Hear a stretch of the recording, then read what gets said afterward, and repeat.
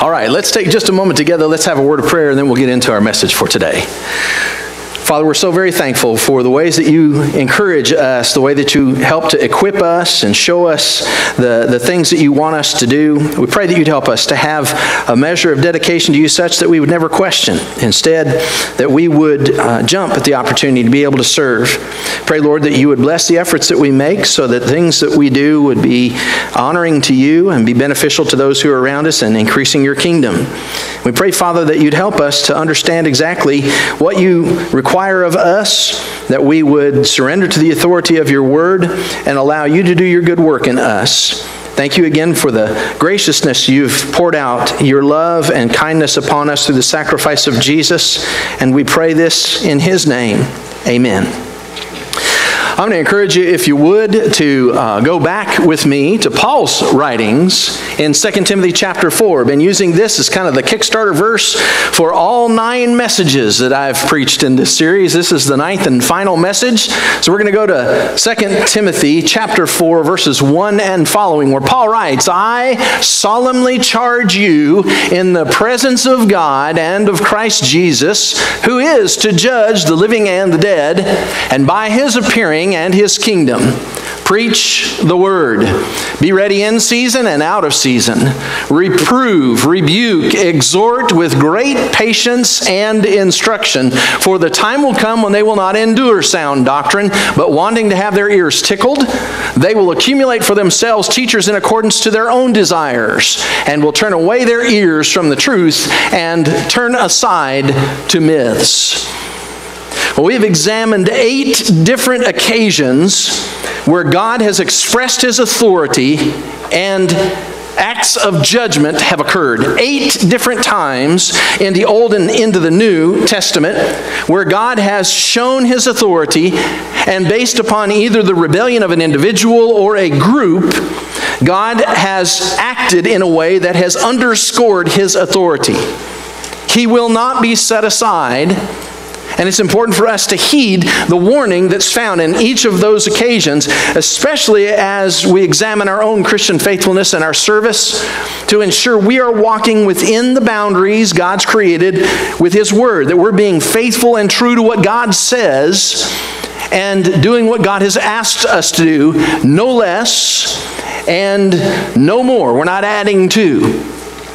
That being said, today's topic is one that is honestly seldom really taught in modern churches today.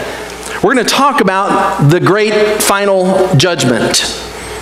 And in that teaching, there is, unfortunately, not really a palatability with our culture.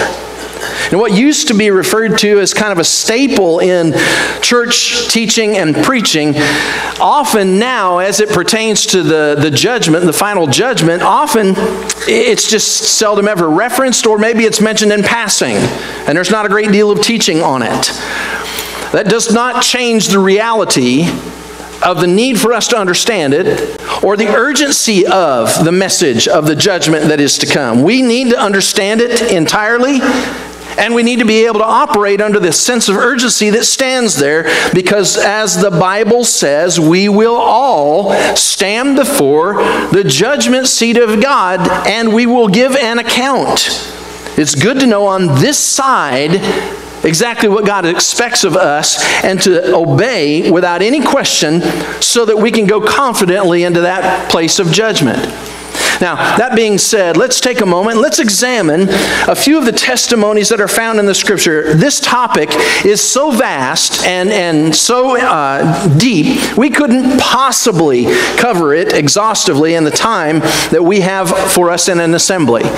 So I want to encourage you to go with me, and we're going to examine a few things where the Scripture speaks. First of all, we're going to go to the testimony of the Apostle John. His revelation, a vision God provided to John. And in Revelation chapter 20, verses 11 and following, John writes this. He said, I saw a great white throne and him who sat upon it. You'll notice the him is a capital H. From whose presence earth and heaven fled away, and no place was found for them. There is no escape from the presence of the authority of God. He goes further. I saw the dead, the great and small, standing before the throne. Books were opened, and another book was opened, which is the book of life. And the dead were judged from the things which were written in the books, according to their deeds. And the sea gave up the dead which were in it, and death and Hades gave up the dead which were in them, and they were judged, every one of them according to their deeds. Then death and Hades were thrown into the lake of fire. This is the second death, the lake of fire. And if anyone's name was not found written in the book of life, he was thrown into the lake of fire. Now, I don't know about you, but that doesn't sound like a very cuddly environment, does it? In this text, we find that Jesus, as we've read from Paul's testimony in 2 Timothy 4, will judge all mankind. As the title of the series says, the quick and the dead, as the King James says. Or in 2 Timothy 4 in the New American, as I have read, the living and the dead. Christ will judge. Here in Revelation chapter 20, John testifies as he was being shown this vision, as he was revealed from God in the Spirit exactly the scene and how it would relate and play out. John said there was a great throne and all came before him, and it specifies the dead, and then it further qualifies by speaking of death and Hades. This is something that's not taught a lot in the church today. Sadly, there's a lot of irresponsible teaching about this, and people have an idea that when we pass, when we die, we are immediately ushered into heaven. But the Bible does not say this. If we are outside Christ, we are not immediately ushered into hell. If we are in Christ, we are not immediately ushered into heaven. Instead, we are in a spiritual place of the dead called Hades. And Hades is divided, the New Testament teaches us, between the righteous and the New Testament says the unrighteous. The righteous are in a place referred to as paradise. It's often cited as Jesus referred to it as the bosom of Abraham in the gospel when he was teaching on this. The unrighteous are in a place called Tartarus or torment. But it's all the place of the dead. And here the scripture specifies delineating the dead and Hades. The dead it's referring to as those who are in a condition or a place of unrighteousness. The dead in the reference given us here in Revelation refers to those who are in the spiritual place of torment for the unrighteous in the realm of the dead right now. And Hades is just a general term for all the others, those who are righteous. The Bible refers to them as being in a place of comfort and peace. Christians and saints of the Old Testament are in this place comforting one another, and the Bible in Revelation describes the scene as awaiting God's appearing in judgment or an action of judgment to come, which will completely get rid of, as John says, the place of the dead. Death and Hades, he testifies, will be then thrown into the place we know as hell in the Bible, the lake of fire. Dr. Jack Cottrell refers to this as saying there is a place prepared by God for the devil and his angels, but it's not open for business yet because the judgment has not occurred. John's testimony speaks of what he saw. But we don't just have John. We have the testimony of a very faithful companion of Paul, a historian who wrote for us the book of Acts and who also has provided other testimony in the Gospels. In Luke's writing, in Acts chapter 17, verses 30 and 31, Luke says, "Therefore, having overlooked times of ignorance, God is now declaring to men that all people everywhere should repent, because he has fixed a day in which he will judge the world in righteousness through a man whom he has appointed, having furnished proof to all men by raising him from the dead." Here we find a single reference of judgment as a day of judgment, not specific or personal to me, as in when I die I will appear before the throne, but instead a single day in time when God will judge all, as the Bible says, the quick and the dead, the living and the dead, the righteous and the unrighteous, appearing before God in judgment. And the Bible gives us a standard by which we'll be judged. The Bible says all will be judged by the one whom God has appointed. Jesus himself will be judging, and here's the kicker: Jesus will be the qualifier. We have to either be identified in Christ, receiving the righteousness as a benefit of what he's done for us in his sacrifice through the power of his resurrection. We have to be a Christian, as the Bible describes, or we have to be perfect, just like Jesus. Now, I'm going to throw another qualifier in there, because the Bible identifies a condition or a state of innocence that I've referred to in teaching and preaching environments like this before. I mentioned earlier a celebration or a night of life that will be coming, sponsored by the Pregnancy Help Center. It highlights this type of a condition of innocence when it speaks about those who have died before given the opportunity to even be born, or those who have suffered some sort of malady or some sort of an impairment, some sort of birth deficiency that would not allow them to intellectually develop the way they needed to comprehend what God would expect of them, or what righteousness or unrighteousness, what sinlessness and sin looks like. Therefore, they couldn't understand guilt. They have no knowledge of who Jesus is or what he's done.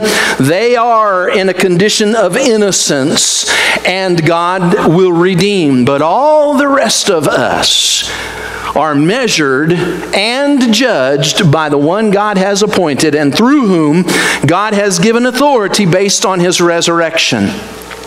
We can also see in the words of the Apostle Paul what he says about judgment. 1 Corinthians chapter 15, one of several texts in the New Testament actually speak about this. Beginning with verse 20, Paul describes, saying, "But now Christ has been raised from the dead, the first fruits of those who are asleep." That's the Bible's term for those who have died.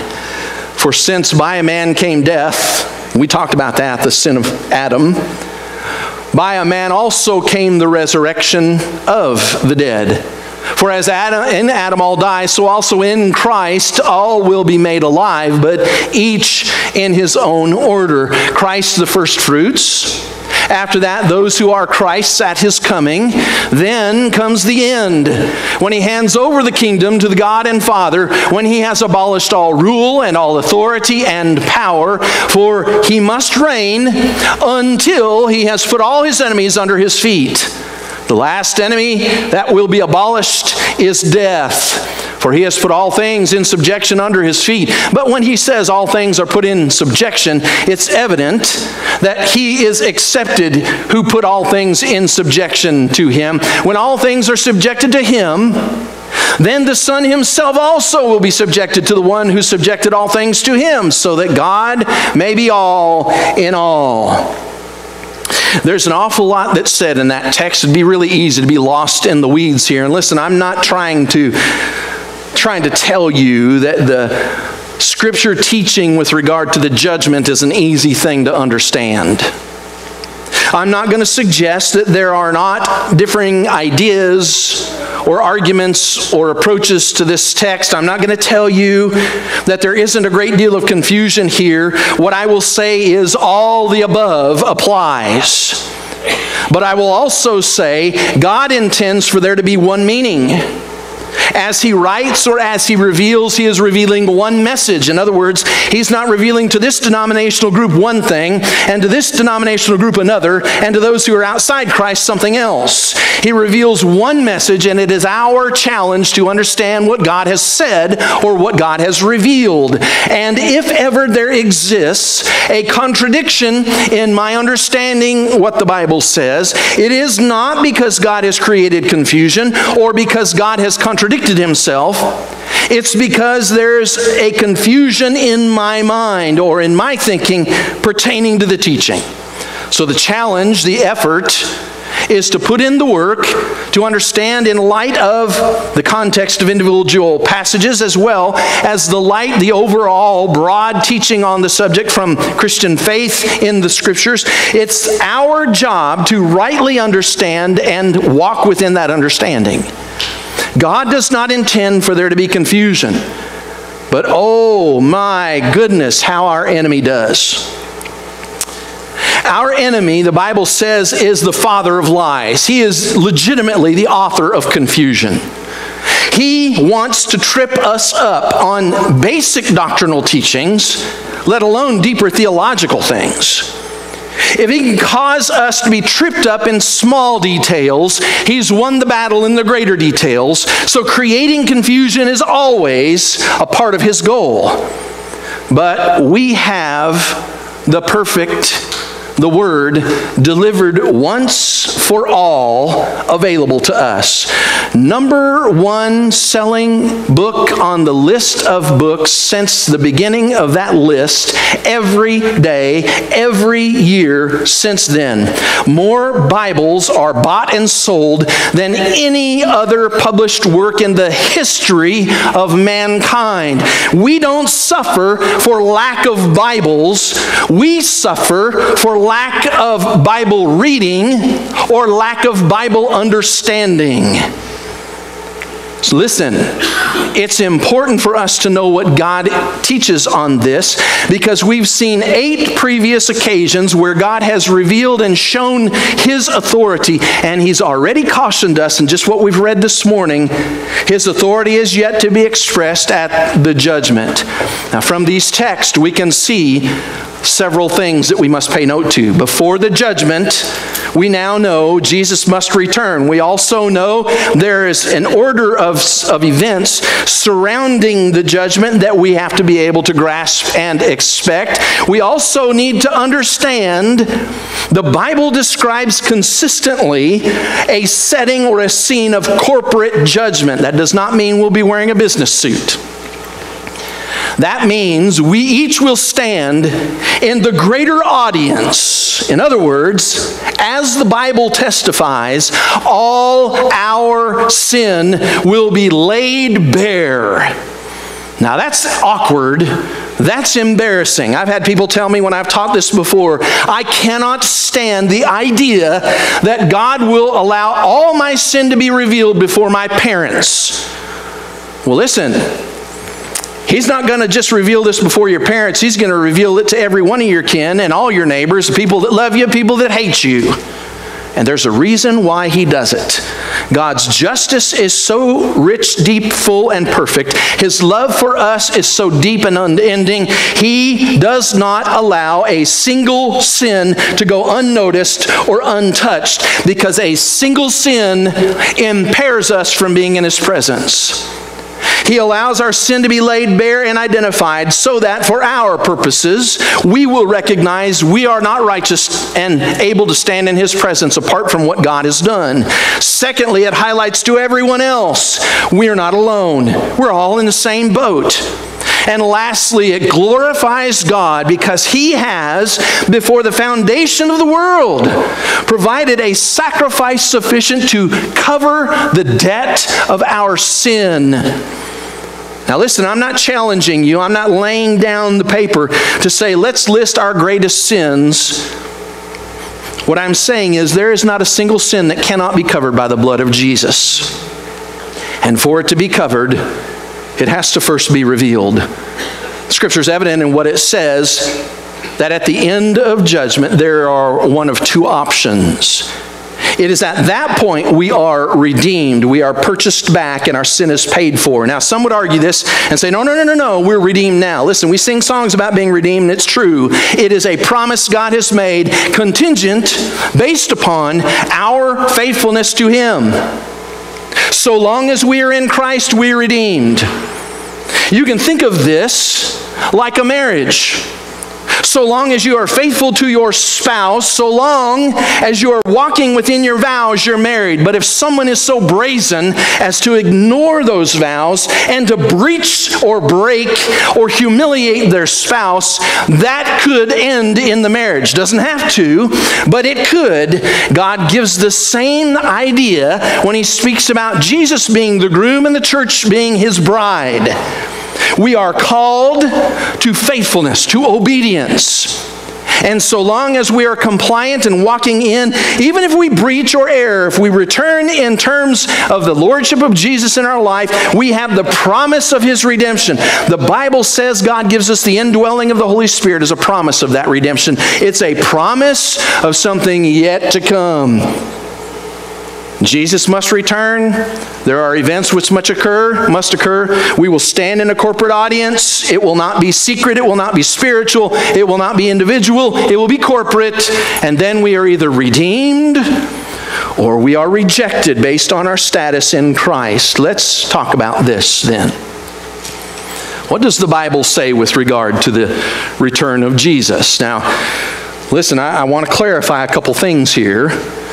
I'm teaching from the New American Standard Version of the Bible. I've done this for now over 25 years. I've used this Bible and other copies of it in the New American Standard Version. It's become my preferred Bible. Doesn't mean it's better or less than others. Just the one that I prefer, and I feel it to be accurate based on what I understand. I use it exclusively in my personal Bible study, and then I will accent it with other versions, other translations, and look to see kind of the variance. But this is exclusively the one that I use with almost no exception. In this New American Standard Bible, in the New Testament alone, there are 184,603 words just in the New Testament. They make up 7,959 verses, which are then structured in 206 chapters in the New Testament. Do you know the return of Jesus is mentioned 318 times in the New Testament? That averages out to be 1 in every 25 verses in the New Testament. I'm going to suggest to you that the return of Jesus, apart from the resurrection of Jesus, is the single most important doctrinal teaching or doctrinal thing we can grasp, because in it we have the assurance based on his resurrection that we will be redeemed, we will be forgiven, we will stand in his presence, God will bring justice. I want you to understand this, because there was a great deal of confusion about this in the time of the apostles' writings even, and there's confusion which exists even today. Paul wrote 2 letters to the Thessalonian church, and the church at Thessalonica suffered from this type of confusion. In 2 Thessalonians, last week I referenced this, 2 Thessalonians chapter 2, verses 1 through 12, the Apostle Paul was writing with regard to the confusion concerning the return of Jesus. You see, in the first century, Christians were awaiting the appearance of Jesus so urgently, they expected within their lifetime to see Jesus return. His promise was he would go away and he would return. The problem was that in God's timing and our timing, there's often some sort of a variance there. We expect God to operate on our time when God continues to operate on his. They were urgently awaiting the appearing of Jesus, and we should live that way. But they were doing so to an extreme such that they said, Jesus can return today, so I don't have to pay my taxes. Or I don't need to mow the yard or feed the pigs or whatever had to be done. I don't really owe this debt. And they were becoming irresponsible I sound like Porky Pig. They were becoming irresponsible about it, such they fell under the condemnation of the Apostle Paul. In, I believe it's 1 Thessalonians 3:10, Paul gave a statement that is, 2 Thessalonians 3:10, Paul writes a statement that I've cited, others have cited as well. Speaking of those who are slothful and lazy, he said, if a man will not work, he's not to eat. It's a Christian value that still holds today. Do you know the context within which that directive was given? It's because Christians were laying back and so lazy and slothful about how they were living that they were being irresponsible. And so Paul said, listen, if you don't take care of your daily business, don't expect the church to carry you. How urgent is the understanding of the return of Jesus? It is the single most important doctrinal teaching other than the resurrection in the entire New Testament. And there was confusion in the New Testament in the first century world, and confusion about it abounds even today. People think about the end time or judgment, and we hear the context of what Jesus said in his conversation at Olivet in Matthew 24, where he referenced his appearing in judgment and an action of authority specific to the destitute nature of the Jewish structure, the coming destruction that would fall upon Rome, which took about 400 plus years, the things Jesus was referring to. And he said, you're going to hear rumors. You're going to hear about wars and rumors of war and famines and earthquakes. You're going to hear about nations rising and kings rising, but that isn't my return. In the Thessalonian church, they were thinking the same thing, such that they were thinking, have we missed the return of Jesus? What about Christians who've died? What will happen to them? And Paul had to write and clarify to them. That was in the first century. Today, in modern times, people still hear the context of Matthew 24. They want to apply it now, and they say, oh, things are so bad now. Jesus must be right there, ready to come back. When we consider the moral condition of our culture, or some based upon their ideas of end times, look at Israel and America. Listen, the return of Jesus has nothing to do with America, has nothing to do with Israel, has nothing to do with wars or rumors of war, or famines or earthquakes, nations or kings. It entirely falls upon the providence of God, period. Jesus himself said the Son of Man doesn't know when he will return. And if we rip from Matthew 24 this idea that Jesus is giving signs about his coming, listen, the signs clearly are talking about that destitution that would happen at the temple. It has nothing to do with his appearance. As I said last week, his disciples never expected him to leave. How could they have possibly expected him to come back at the time of that writing? Jesus is clear in his teaching. The New Testament is clear about its teaching. It's urgent for us to make sure we understand it because it's the source of our hope. Jesus will return, and the Bible says in Acts chapter 1, after he had said these things to his disciples, this is the scene of his ascension, he was lifted up while they were looking on, and a cloud received him on their sight. And as they were gazing intently into the sky while he was going, behold, two men in white clothes stood beside them. They said, Men of Galilee, why do you stand here looking into the sky? This Jesus who's been taken up from you into heaven will come just the same way as you watched him go into heaven. The Bible is clear here. It is not, as the Bible references in other places, the idea of coming on the clouds, spoken of in Daniel, spoken of in Revelation. That speaks of a different scene. It began with this. It is not Jesus returning, it's Jesus going. And here in Acts 1, the angels who are there said to the disciples as they stood astonished and dumbfounded, not expecting Jesus to leave, they said, why are you here just gawking at the sky? You just saw Jesus personally leave, physically leave, directly leave. He will return in the same way. Let's go a little further. Mark 16, Mark testifies, verse 19 and following. So then, when the Lord Jesus had spoken to them, he was received up into heaven and sat down at the right hand of God. And they went out and preached everywhere while the Lord worked with them and confirmed the word by the signs that followed. This is such a powerful teaching. It was used to confirm the next apostle.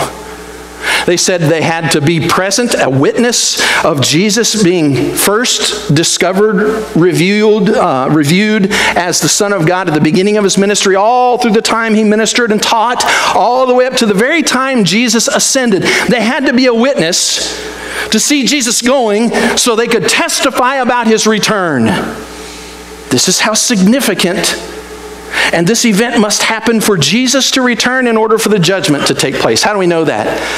1 Thessalonians, again from Paul's writings, chapter 4, verses 13 and following, Paul writes this: "We do not want you to be uninformed, brothers, about those who are asleep." Remember, they were confused, thinking the Christians who died, they must be lost. Either we miss Jesus coming back, or they're gone. They're just not in.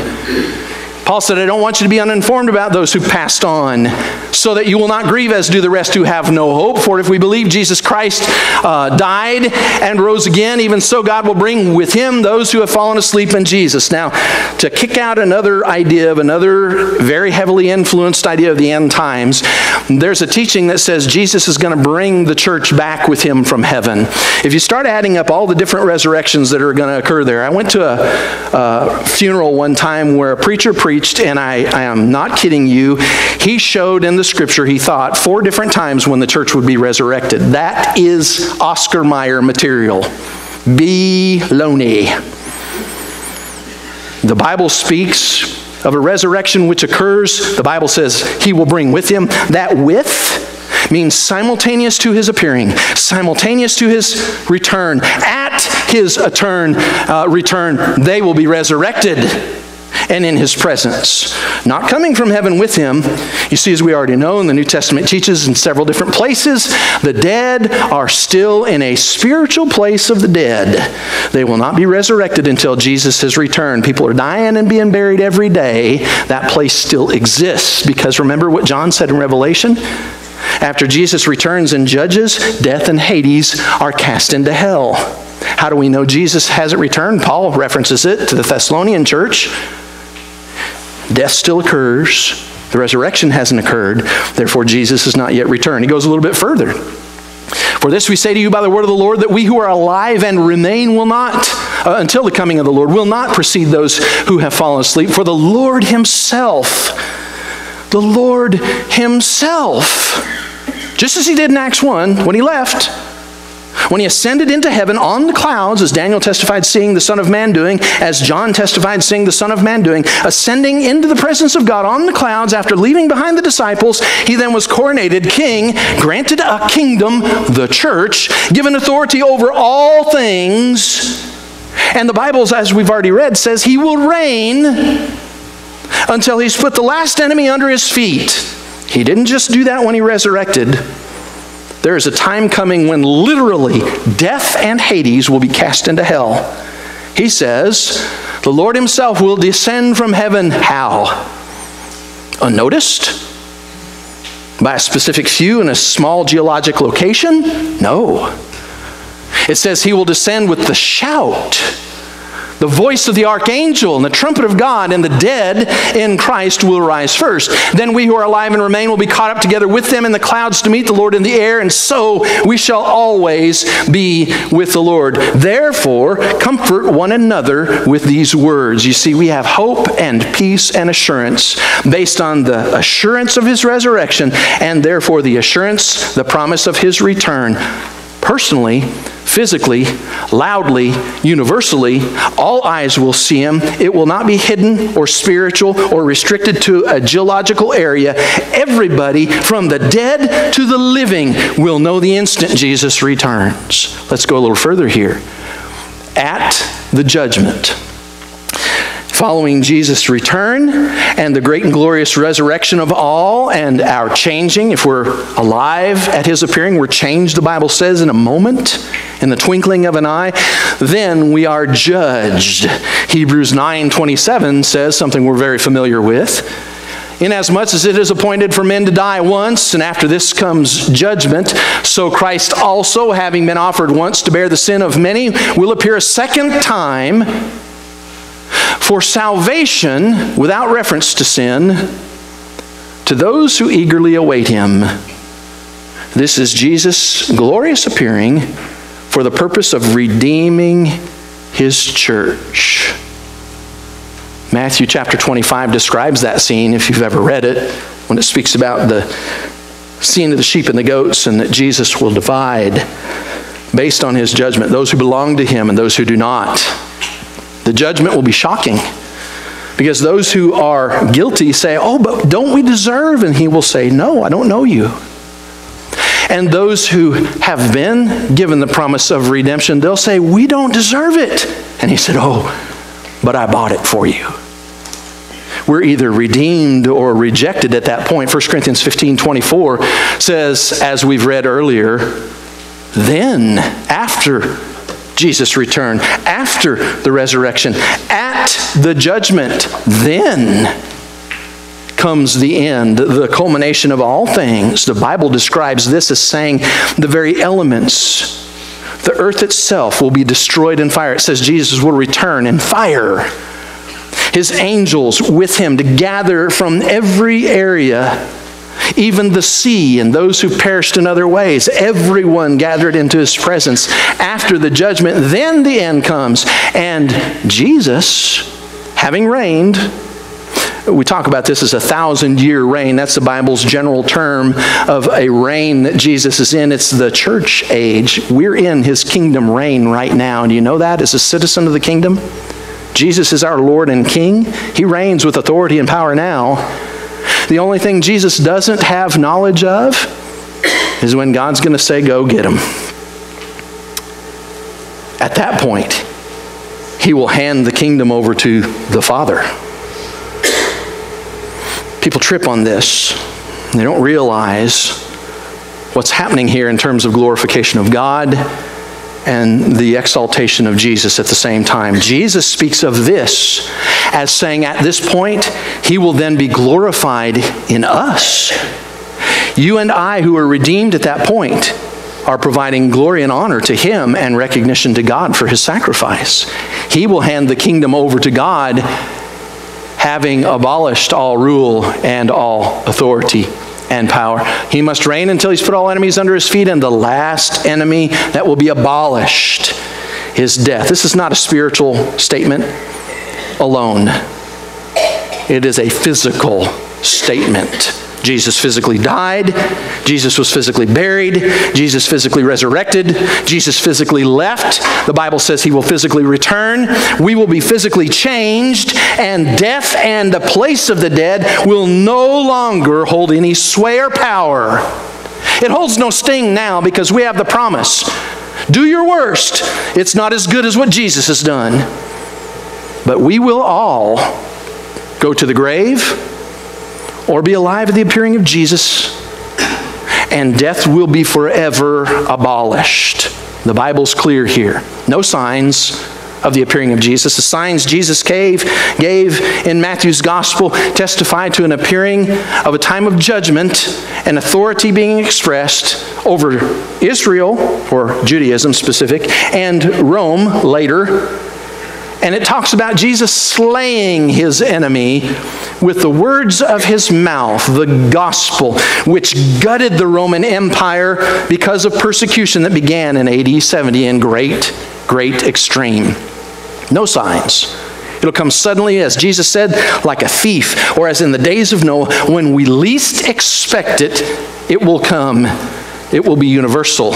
Everyone of every language and ethnicity, of every financial standing, of everyone who's ever lived will know and see the appearing of Jesus at the same time. He will be glorified, and the Bible speaks of the shout of the angel, the trumpet of God, being surrounded with glorious, powerful angels as he returns, and embracing his church as they arise to meet him.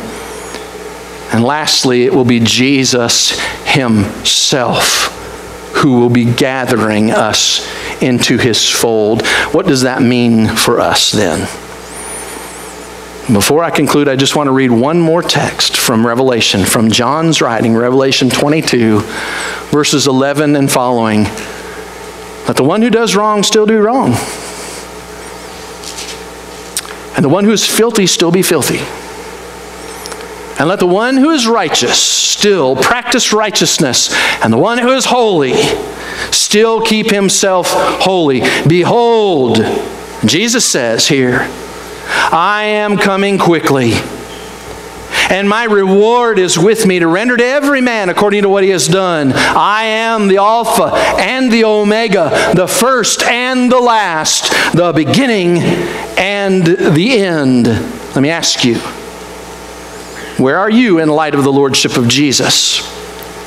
Are you still wallowing around in the filth of your own unrighteousness and perception of self-righteousness without Jesus, without being obedient to the clear terms He has given? Or have you been washed in the blood of the Lamb? Have you been buried in the likeness of Jesus in the watery grave of baptism as a proclamation of your faith in Him alone to remove your sin and to cleanse you? Has He infilled you with that promised Holy Spirit as a pledge of a redemption yet to come in His appearing? Listen, Jesus said, I'm coming quickly. He will come at a time you do not expect. Are you prepared today? In every occasion, all 8 that I've covered, God has given an opportunity for repentance, and today He gives you that opportunity. Don't let it pass. Let's pray together this morning. Our Father, we glorify You for Your great love.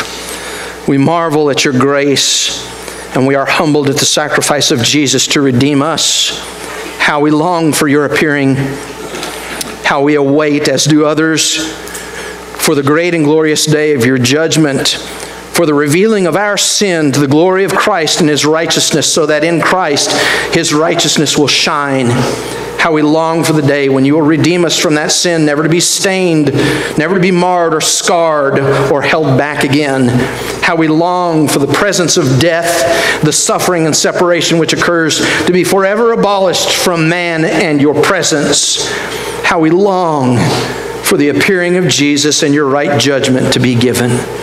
Help us today to be found in compliance with the lordship of Jesus, so we can have that hope, that assurance at His appearing. And we pray in Jesus' name, amen.